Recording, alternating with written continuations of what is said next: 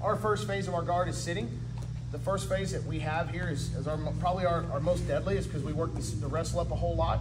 What happens is when a passer is really aggressive and they start working us to our back, this is where we start to run into problems. Okay, so we're going to look at this in terms of phases of guard retention.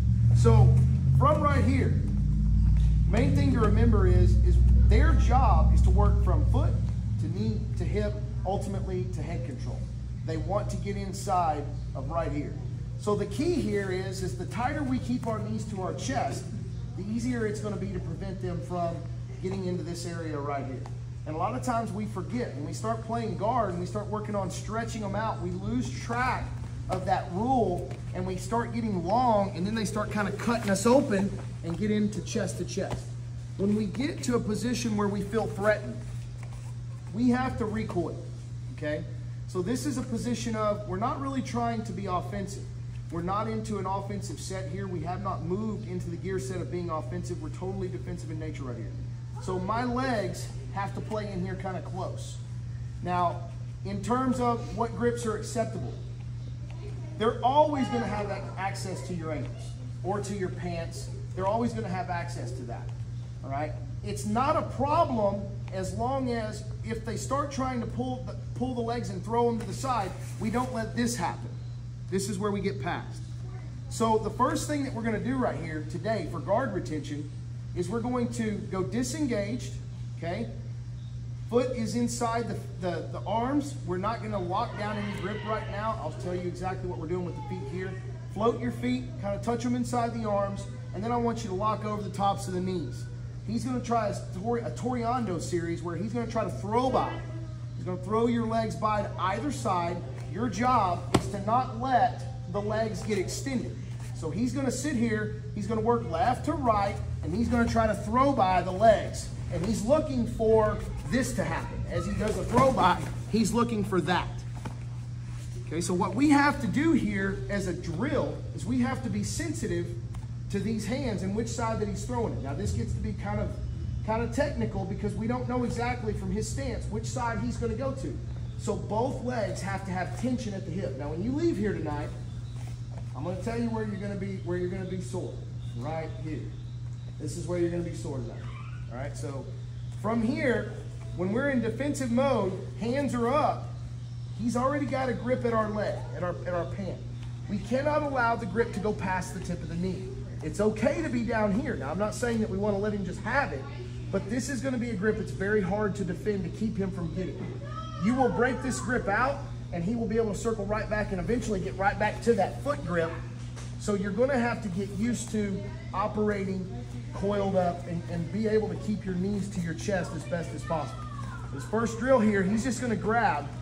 Feet are going to be up. Now, we're going to work from hands outside right now where we have the assistance of our forearms to help us retain our guard.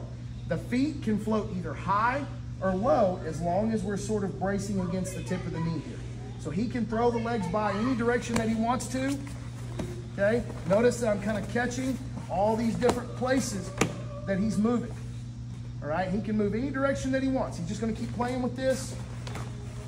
Are you allowed to catch his shoulder with your hands? Huh? So you're allowed to catch his shoulder with your hands? Sure, but notice when he's doing this, my hands are kind of staying right here and kind of working in to this position here. All right, I'm still staying around my knees. He can steer me whichever way he wants, but my knees have to stay up.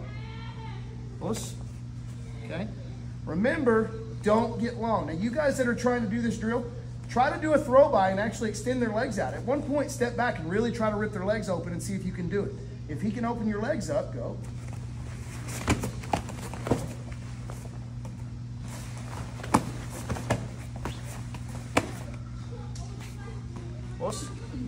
Okay? Keeping the legs up. Staying right here. Okay? Here we go. 1, 2, 3. You want to stay. Okay? The question becomes, where do you want to keep your target? Ideally, you want to dominate the middle space. Meaning, you want to own with your feet this spot. Cut his arms off. You want to be in this area right here. Throat, right out here. That's where you want to keep your feet in that box. You want to keep your guard in this box right here. Okay? So some of us have a bad habit of dropping our feet. It's normal, it's part of it, okay? So what I mean by this is, as soon as we experience a throw by, so I'm here, I'm completely defensive.